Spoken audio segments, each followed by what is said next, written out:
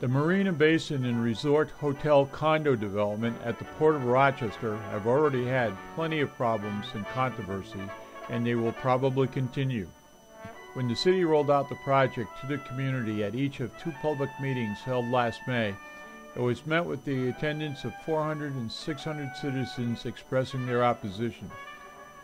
Since those meetings, over 2,700 residents have voiced their opposition to the project via a petition to City Council. This fall, Pike Construction pulled out of the project because they and the city could not agree on site issues.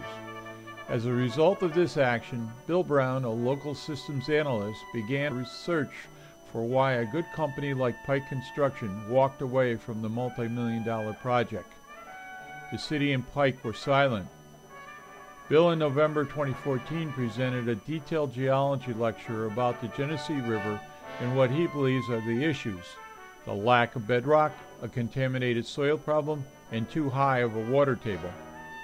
In early January at a bidders conference for the remaining work on the project, again the city, Labella, and Edgewater were asked if water problems was the issue.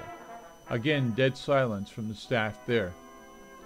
March 1st of 2015, the Democrat Chronicle breaks the news that Bill's description of the issues were correct. What is worse, the city holds fast on their specifications on how the Marina Basin must be built.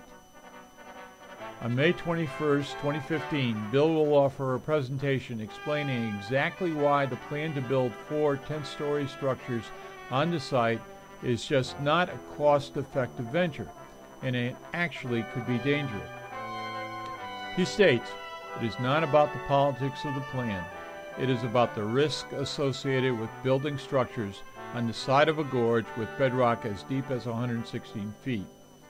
Brown goes on to say that the O'Rourke Bridge engineers made a big mistake in estimating the slope of the west side of the river gorge by 20 degrees. That mistake increased construction costs by $40 million. Bill has hoped Mark Greger, the city engineer, will re-examine the city's own research and finally develop a respect for the present risk at the site.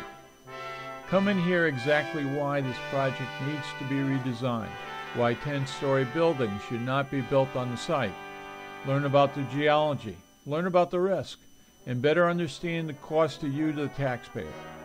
The marina project was projected to cost $20 million, but in reality it is already closer to $30 million without fixing the problems with the basin opening to the river. The presentation will be on Thursday, May 21st, 2015 at 7 p.m. at the Robach Center on Beach Avenue in Charlotte. The Port of Rochester and Charlotte has provided opportunity for all of Monroe County to enjoy the lake and many entertainment events. Take the time to understand the impact this city project can have on the port in your hard-earned dollars.